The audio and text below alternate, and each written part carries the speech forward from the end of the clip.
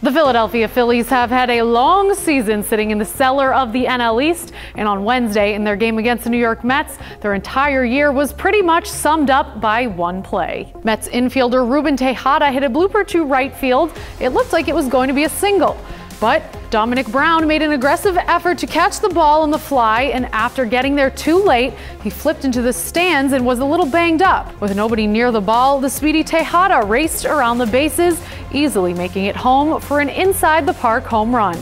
As for Brown, he remained in the game, but then was later taken out due to the possibility of a concussion.